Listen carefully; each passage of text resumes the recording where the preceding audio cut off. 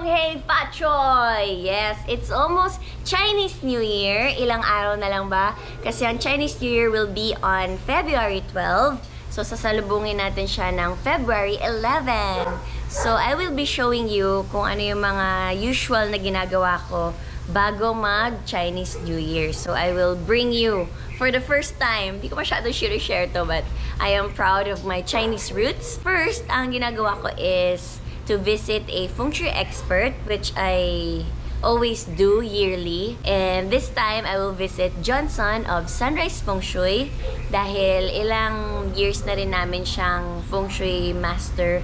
And meron pa kaming pinupuntahang 3 more, but via Zoom lang sila. So, takot silang mag face-to-face. Ay, bago yan, ano yung mga dapat at hindi dapat gawin this year of the Metal Ox. Yes, Metal Ox siya kasi merong 5 elements ang isang Chinese zodiac. Metal, wood, fire, water, earth. 5. Depends on kung magka-clash ba kayo ng year na to or hindi. So, let us know and let's go sa Feng Shui Master and ask kung ano yung mga pampaswerte tips this coming Year of the Metal Ox 2021. So, let's go! Hello! Lagi akong pumupunta dito kay Master Johnson. Hello! Hi! So now it's time to ask this year, 2021.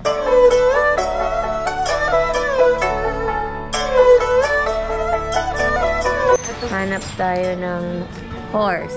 Hanap tayo ng horse because I'm year of the horse. And then si Kami is year of the rooster, the feng shui guide. Ano kami ng prosperity basket. We always have this kapag bagong taon. Di ba, Chi? Prosperity basket is a must kasi bali dito ka magtatanim ng buong luck mo for the entire year. Tapos pagkatapos mo na mag-alay, kakainin mo yung bigas for more luck and success and good health. We're now here, syempre naka-mask kami, and of course, meron ditong for safety reasons. So, we're gonna ask kung ano yung mga hindi maganda dahil hindi maganda ang Year of the Horse last year. Diba, Master Johnson? Yes, so dapat na medyo last year, partly kasi because it's a Year of the Rat, alam natin natin first magkalaban. Okay, but good news, 2021, it will be much more better para sa mga Year of the Horse. Ay, salamat! Much better for the Year of the Horse. Sabi talaga ang 2020 sa mga horse. Inuna nila yung mga kabayo sa taal, diba? Yeah. Ano yung mga maswerteng year this year? Year of the Rooster, number 1! Rooster! Number 1! Yes, and then also, yan, para sa also mga people who na pinanganak ng Year of the Monkey, tsaka Year of the Tiger. Rooster, Monkey, and Tiger, sila yung sobra. Sila yung top 3. And then next is the horse. Yay! Kasali ako sa top 5! Ano yung isang mangla? And then dog. So rooster, monkey, tiger, horse, and dog. Ano yung mga unlucky? Yeah. So far naman para sa ating style, kasi we don't use the word bad luck or unlucky. Yes. Okay? Mas more sasabihin lang natin na this year mga partly challenging. Okay? So mga taong pinanganak ng Year of the Sheep, okay, or goat. Yan. Kasi sila yung number 1 kalaban ng ox. And then also sa mga Year of the Dragon and Year of the Snake. Dragon and snake? Yes, oh my gosh, see! This will be a challenging year for you. Kaya mo yan. Mas lalo na for the dragon and snake, partly yung health, yan no, dapat labantian. So dapat yung stress energy, okay, mas lalo na sa trabaho or sa negosyo.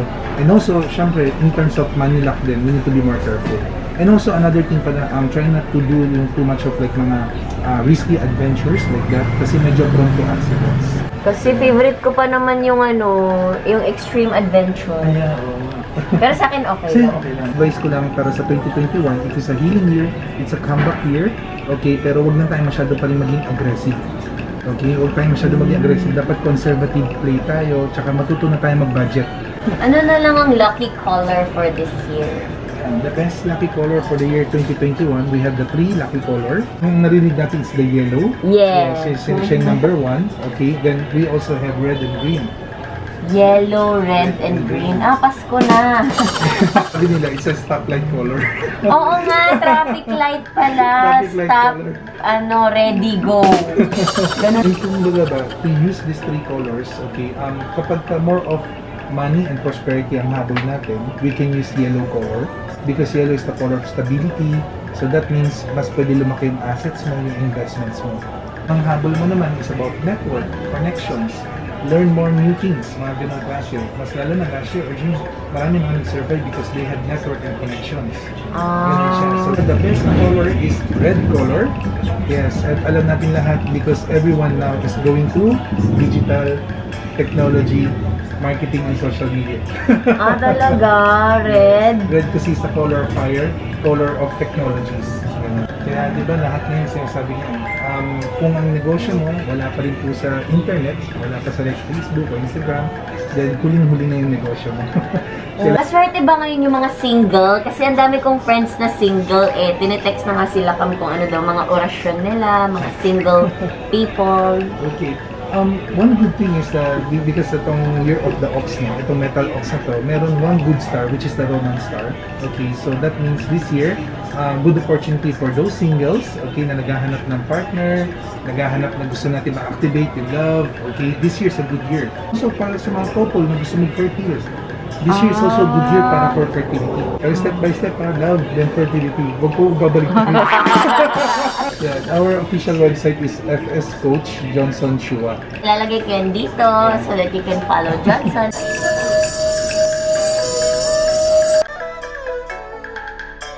Bye guys! Uwi na tayo ng bahay. Bye-bye! Thank you! Bye! We had a good trip here in Binondo and then nalaman na namin ang mga bawal at hindi bawal. So let's go home and fix the house and ayusin na natin yung mga directions.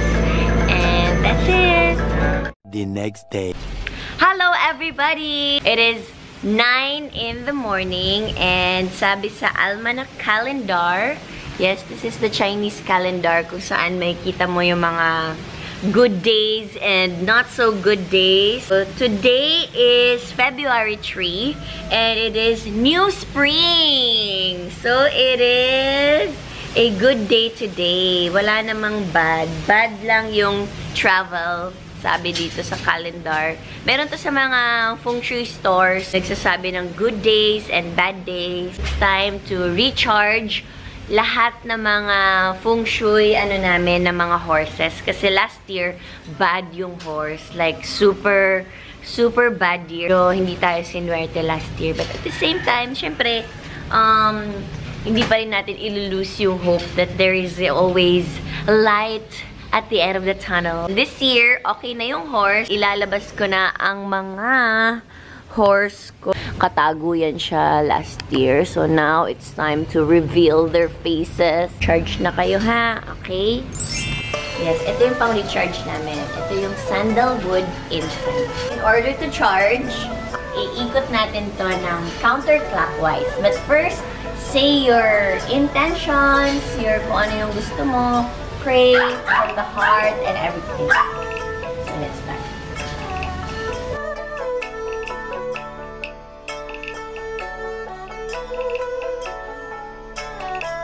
Anong prayer mo? Secret, baka hindi matupad. Yung sandalwood, you can also use this pag bumili kayo ng mga second-hand na mga gamit like bags or sofa, kahit ano na mga second-hand para mag-recharge and rebirth. Yeah, to get rid of the bad vibes energy. Mga bad vibes na nanonood dyan, ayan, incense for you to get rid of your negativity. Since tapos na tayo, the last thing na kailangan natin gawin, since activated na lahat ng mga feng shui enhancers natin, all we need to do is to say thank you to our source of power and grace. So, let's bow and let's...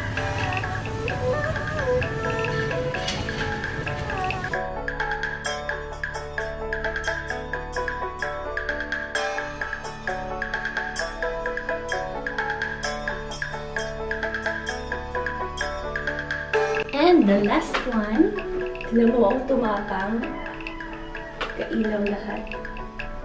Because these are all activated feng shui enhancers. Mas mausok na siya.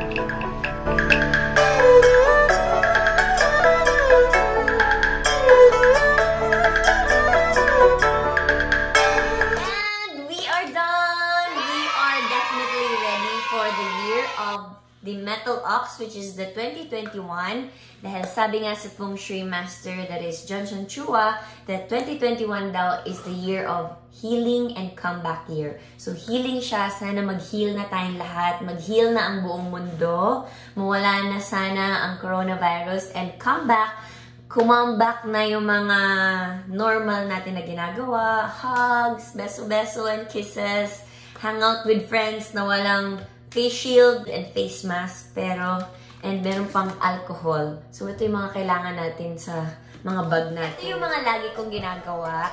Ang first na dapat ihanda, number 1, tikoy.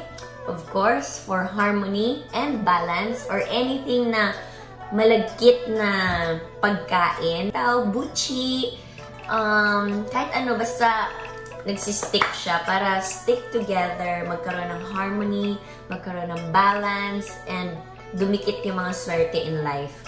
And kakainin mo yung tikoy pag sumapit na yung 12 midnight or 12 onwards. Basta on that day of February 12, kumain ka ng tikoy. And next is, na ihanda is pansit, of course, for long life.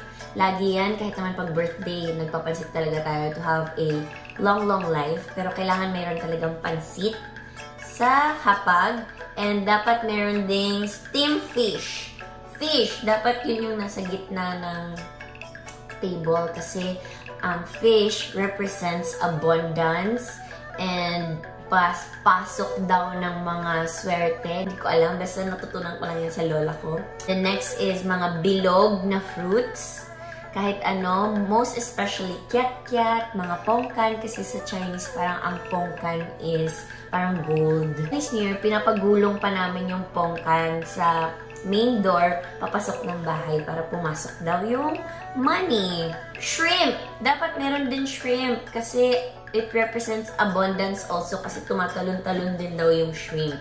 Bok choy, mga greens, dapat meron din greens sa hapag ninyo, and then meron mga siomay, mga bilog-bilog, anything na mga bilog-bilog. This is the day na ilabas nyo na yung mga bilog ninyo. Maswerte ding mag-wear ng red underwear para sa mga single dyan na gusto magka-love life. Ito, proven and tested talaga to dahil ginawa ko to. And then, shinare ko to sa mga friends ko and nagkaroon sila ng love life. Wear red underwear sa bagong taon. Yes. Kailangan brand new red underwear. Dapat bago siya. Para brand new you, brand new feeling. Dapat bago. Bagong underwear. Weird ba mag-share dito ng underwear? Pero weird mag-share ng underwear, pero I just wanna make all the single subscribers out there na magka-jowa na sila, of course. Para matulungan sila ng red underwear. Okay? And then next is, huwag linisin yung bahay in the first 3 days. So, 12, 13, 14. So, 15 ka pa maglilinis. Kasi sabi nila, alis daw yung swerte. Hindi ko alam. Sabi lang ng lola ko. Pero yun yung ginagawa namin for so many years. So, huwag maglilinis ng bahay. Kahit sobrang dumi na siya, okay lang yun. Ang wealth sector natin is, for this year, is sa west. So, lagyan nyo ng mga maingay. Meron namang compass sa cellphone. So, check nyo. Punta kayo sa gitna ng bahay and then check nyo kung saan yung west. Lagyan nyo ng masayang area doon, like flowers, or like TV, like radio, speaker, para lang mabuhay siya. And the not swerte section is the southeast and the north and the northwest.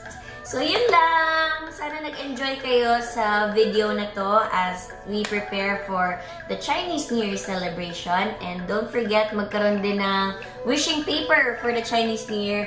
And dahil eto na nga, isi-share ko na rin sa inyo kung paano namin sineselebrate ang Chinese New Year on the day itself. Meron akong part 2 Chinese New Year vlog on the Chinese New Year itself, sa February 12, that is a Friday. Ipapakita ko doon yung Chinese New Year celebration namin. And iisa-isahin ko yung 12 Chinese zodiac signs, kung ano yung mga lucky color, and kung ano yung mga do's and don'ts. Watch out for my part 2 vlog next week, that is February 12, 8 p.m. here on my channel, Chiu. Pero for now, eto muna tayo, preparation for the coming Chinese New Year, the Year of the Metal Ox. So sana marami kayong natutunan dito sa video na to. And then, hope you guys enjoy. Feel free to comment below and hit like, share, and subscribe. And feel free to click the notification button para updated kayo sa mga latest videos ko. So, Feng pa Choi! Yay! Let's enjoy and have fun. And ganito ko sineselebrate ang Chinese New Year ko. And I just want to share it with you guys. So, wala naman sigurong masama kung maniniwala tayo or hindi. But this is what I am doing for so many years na, and minana ko pa to sa lola ko. I know, wala na yung lola ko, but I know na happy siya na tinutuloy ko pa rin itong mga feng shui thingy ko or Chinese New Year celebration. And of course, I am proud of my roots. This is Chiu saying thank you so much, everybody, and Happy New Year, Happy Chinese New Year. Let's all be happy and look forward to a brand new year this coming 2021. Bye! Dun, dun, dun, dun. Ayan na yung dragon. Dun, dun, dun, dun. Dun, dun, dun, dun.